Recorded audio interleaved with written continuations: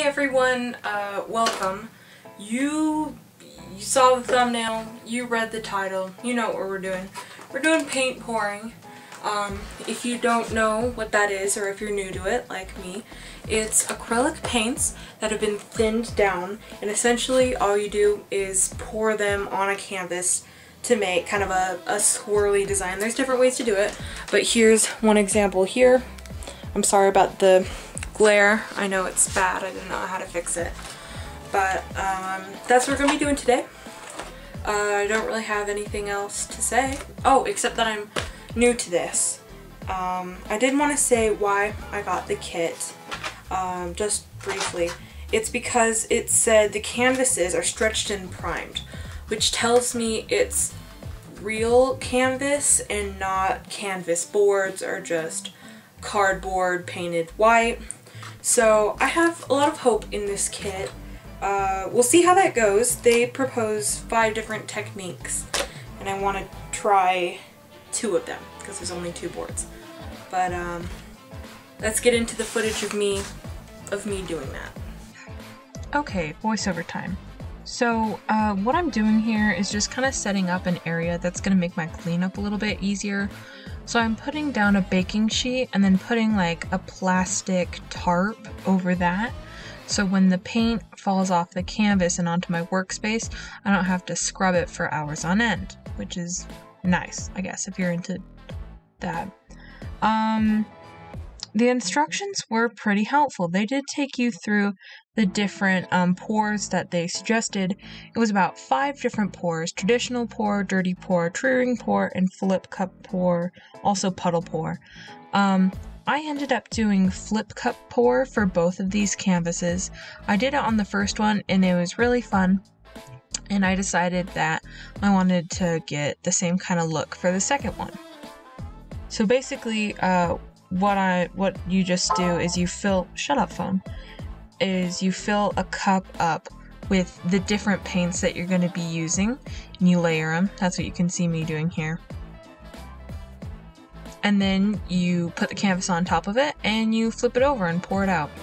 It did include a palette knife and popsicle sticks. Just smear the paint to the edges so you can get the falling off the edges kind of look. But I found that mine naturally ran off the edges and I didn't need to use the popsicle sticks or the palette knife, although I did keep the palette knife in case I want to do a palette knife painting later. So this is my first paint pour here that I did. You can see I'm just getting ready to flip it over. Something that I was concerned about with this kit was that they weren't going to have enough paint to actually cover both canvases, but I was actually surprised that it did cover both canvases and I had enough extra to achieve the kind of effect that I was looking for.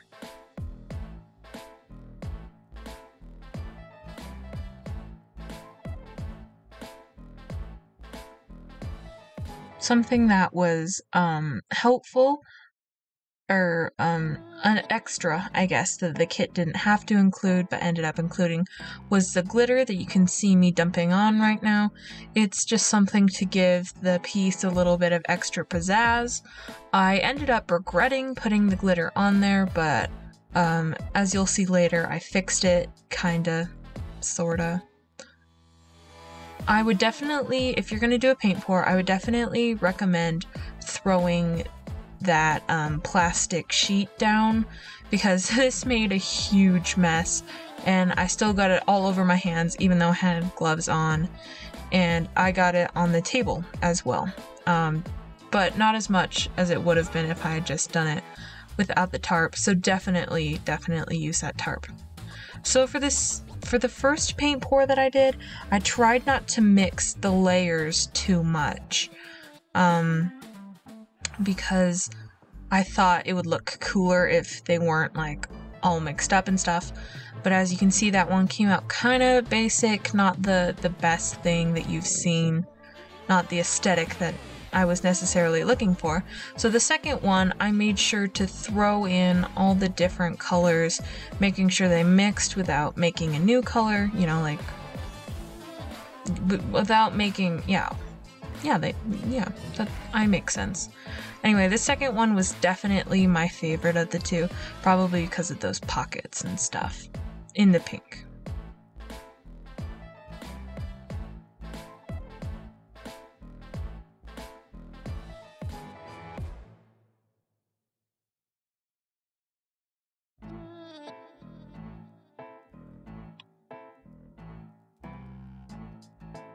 Hey everyone, I recorded that paint pouring bit about 6 or 8 hours ago, and the pieces are already dry.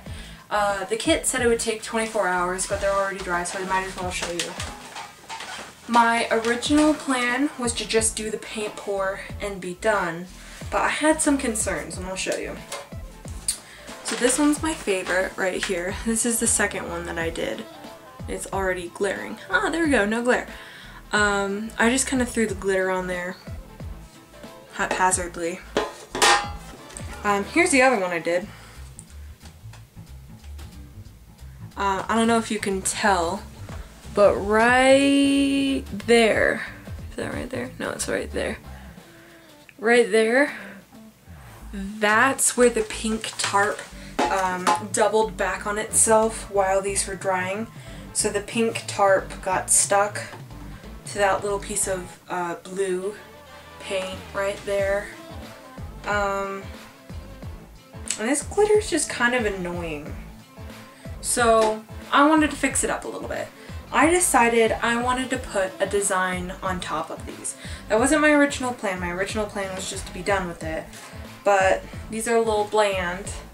It looks like a 6-year-old could accomplish this same look, even though I'm slightly more advanced than a 6-year-old. So we're gonna spruce these up. We're not gonna put them in the oven. This is just how I had them drying. Let's jump into whatever I end up doing with these. Okay, voiceover part 2. So here I am showing you the colors that I'm going to be using for this painting. I tried to match the pink, purple, and blue of the canvas, but then I also picked up some white and some black. Here I'm trying to show you my sketch for these paintings. It's 2 toucans that their noses meet in the middle, their beaks meet in the middle to make a little heart. So I was trying to scratch off some of the extra glitter just to make my life a little bit easier, and then you saw me trying to use a chalk pencil to sketch that out. That wasn't working, so I moved on to these like highlighter pen things that I picked up also from Walgreens. They worked pretty good. When I got onto sketching the second one, they were running a little bit dry because it didn't like drawing over all of that glitter. But other than that, they're nice, and I was surprised how well they actually showed up on camera. So basically what I'm just going to do now is sketch in the toucans and then start the painting. Anyway, so this goes on for quite a while, so I was just gonna say real quick that I wanted to actually commit to an upload schedule, even if I can't get them out on a weekly basis like I'm going to try to do. At least I can have some sort of semi-regular content, keeping the channel active, that kind of thing.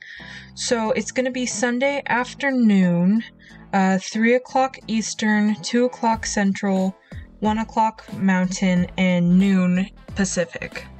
And Arizona has to figure that out by themselves because I already did all this math. Anyway, so I'm just blocking in that black now. I'm starting in on the white, or trying to, for the toucan's chest. This took many coats because I was using that cheap like paint that you can get from Walmart and basically everywhere. At first, I didn't like the one on the left, the one that I'm working on the one that I was working on. But it ended up being my favorite of the two. I was gonna mention the big, selling point of this design is that the beaks of the toucans are ombre. So by the head, it is pink and then it blends all the way down to the tip of the beak where it is blue. So the technique that I was doing for that, and you can see me in a few seconds, you can see me starting to struggle with that. But I ended up having to do a white coat on the beaks to make sure that the ombre was popping and didn't blend into the background. Obviously I didn't, you need white under there, sweetie. That's not gonna show up. Sorry about my head in frame, by the way. So what I ended up actually having to do is mix the tertiary colors in between the pink and the blue. So I had a pink and the blue, and then a total midway color, and then a slightly pinkish color but still kind of blue, and then a slightly bluish color but still kind of pink. So I know that doesn't make a lot of sense, but in all I ended up using about 5 colors, and only the pink and the blue were from the jar, which is super frustrating because I would have to stop and make more colors to get the ombre to blend, and it was just a mess. So yeah, you still need an undercoat on there, stupid. You can see me trying to blend it out now. It looks okay on camera, but it was absolutely atrocious in real life.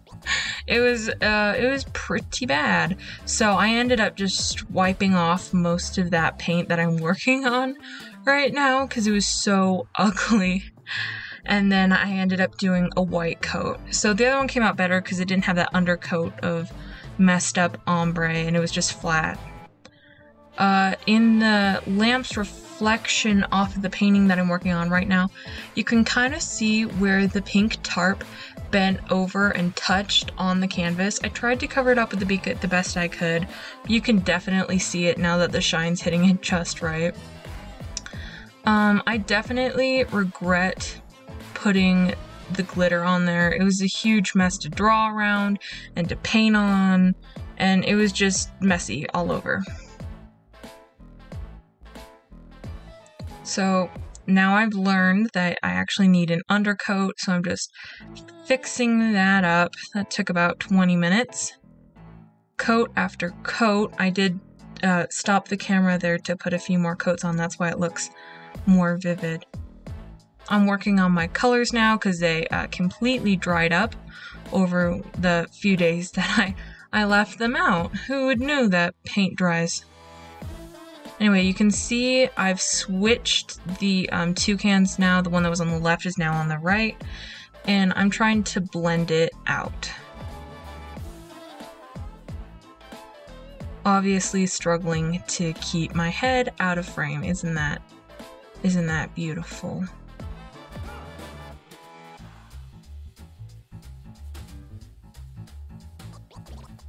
Hey everyone, so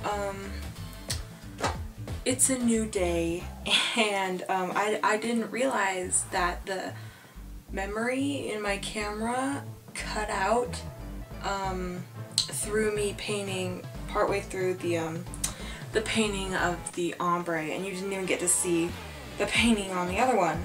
So I'm here to show you the finished products because now my camera has some memory again.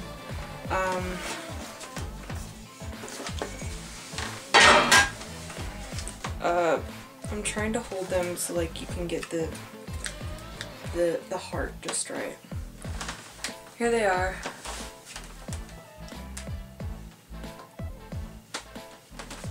Do you like them? I hope you like them.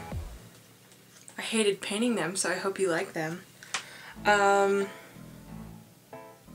Yeah, so that's it right there.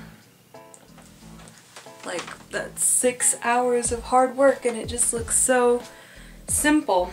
Anyway, I'm really happy with how it came out. I think I'm gonna put it up on my walls back there somewhere. But yeah. Anyway, I am gonna try to adhere to that upload schedule, so watch for that. If you want in-between video upload content, I do have an Instagram. It's buffalolover_does_art. I know it's long, but I'm sorry. Yeah, anyway, if you got this far, you You obviously liked it, so you should like the video. And if this kind of content is right up your alley, like your cup of tea, yeah, you should subscribe maybe. I'm gonna be more regular about posting videos now, maybe. Yeah, so here they are. Thank you for watching.